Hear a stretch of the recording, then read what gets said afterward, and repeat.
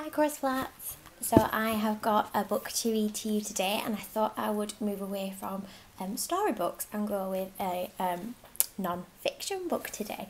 So this is a really lovely book called Amazing Animal Babies, and one of the people who wrote it is Chris Packham, and you may or may not know who he is, but when I was younger he did this really amazing programme called The Really Wild Show, and it was so good. He has so much knowledge about animals. He's a really interesting man. I think he does some programmes now as well, but yeah, he's really good, and he's written this this book which I really enjoyed, so I thought I would share it with you. So every day, let me just move this, sorry. Every day, hundreds of thousands of human babies are born around the world, just as you were. And at the same time, billions, that's a big number, billions of other animals are also starting their lives, not all in quite the same way that you did. Most mammals, such as orangutans and humans, grow inside their mother and suckle milk when they are born. Other animals hatch from hard or soft-shelled eggs. So you think that's birds, but it's not always birds that hatch from eggs. Unlike humans, many fish and insects produce huge numbers of eggs in one go, like the sockeye salmon. And for a few types of animals, such as the seahorse, it is the male rather than the female who give birth to the young.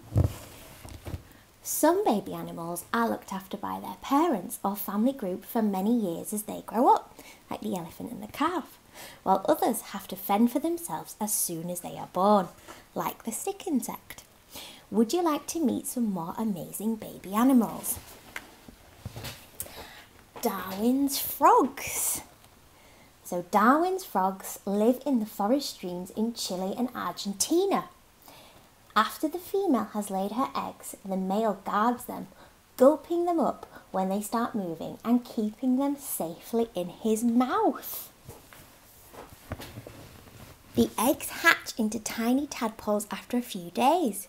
Once they have grown into hopping froglets, the adult male spits them out into the big wide world. That's interesting, isn't it?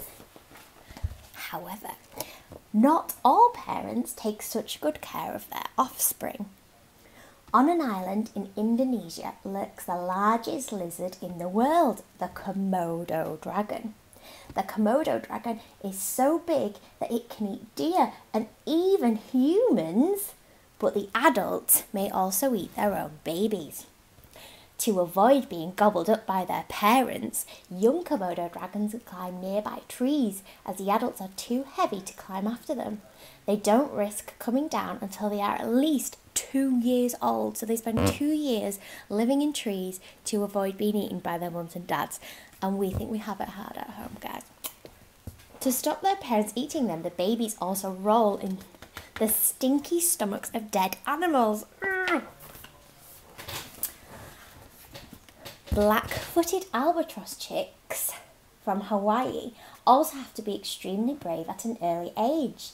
At just 5 months old, these seabirds head for the ocean. They will spend most of their lives swooping above the water.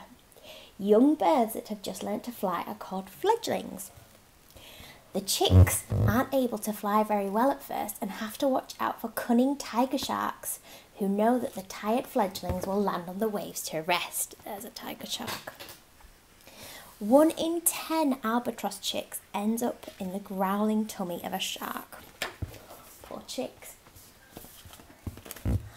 Tiger cubs need up to 2 years with their mother to learn how to hunt and survive.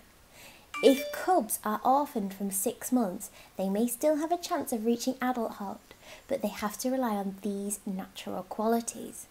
Their night vision enables them to hunt in low light. Their claws and teeth are perfect weapons for grasping and killing prey, and their stripes help them to hide in the grasslands and forests.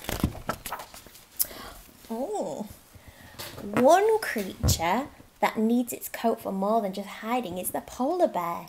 Temperatures in the Arctic can drop at below 60 degrees centigrade. Brrr. Cubs are born in underground snow dens and grow long thick fur with a thick woolly undercoat to keep them cosy. Their paws even have furry undersides. Cubs stay with their mother for about 2.5 years. And I know from our project this year, Year 2, that you only find polar bears in the South Pole and you only find penguins in the North Pole. And the South Pole, where polar bears live, gets a lot colder than the North Pole, where penguins live. Cobras live in Africa, Australia and southern Asia. These cold-blooded animals need heat from their surroundings to keep warm. Cobras lay their eggs in a nest to keep them toasty. Eggs are laid somewhere warm. An egg tooth on its snout helps the baby hatch. So it has a special tooth when it's a baby to help it get out of its egg.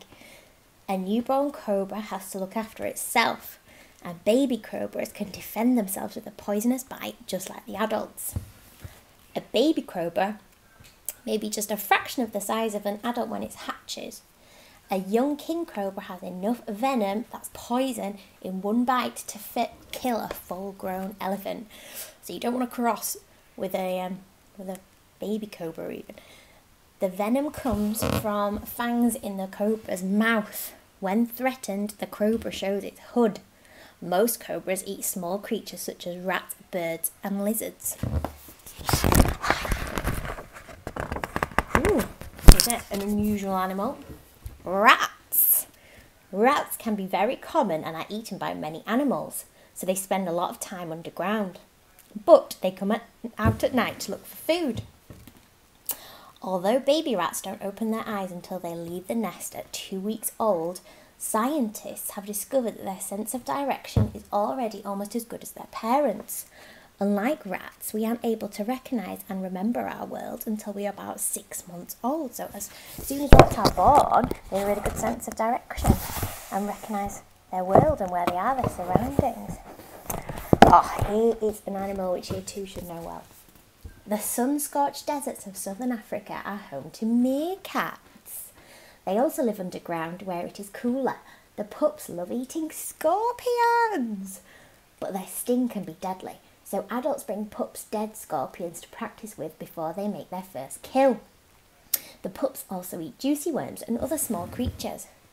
When pups move on to live scorpions, they must strike quickly and bite off the stinger just to be safe. They also have to dodge the scorpion's powerful pincers.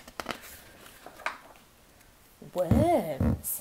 There are over 3,000 species of earthworm. Who knew? The longest, measuring over 7 metres, is found in South Africa. 7 metres, that's really long for a worm. However, you can see smaller ones in your garden. Some worms are ready to lay their own eggs after just 10 weeks, after they emerge from their own silky cocoons as babies.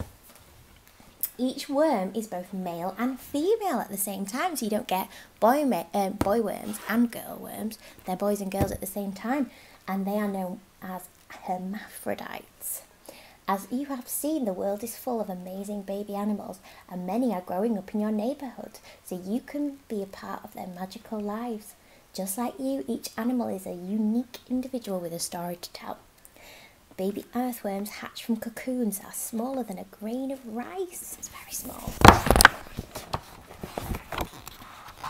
And then you've got some more facts about animals. So I hope you enjoyed that book, Crossflatts. It was, I really enjoyed it, and I've learned some things there. So you're never too old to stop learning. And I just thought it'd be different from another story.